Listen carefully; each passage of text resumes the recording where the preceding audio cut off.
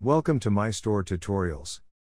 Today I will tell you how using the export import feature, you can update your inventory in bulk. First, log in to your Mystore admin panel. Then go to the product section. Click on the hamburger icon at the top right corner. Then click on the export option. This will open up a dialog box. Apply the filter and enter the email address.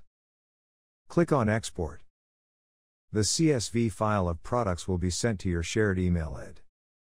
You can also download the file from the Logs section. Go back to the Logs. Click on Export Logs. Select the log from which you need to download the file. Click on the View File. The file would be downloaded on your system. You can edit the CSV to update your inventory quantity. Save and download the updated file.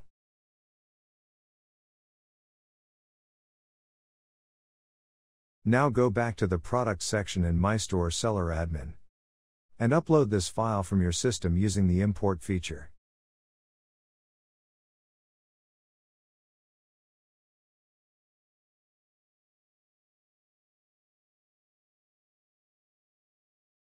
The data would be updated in the products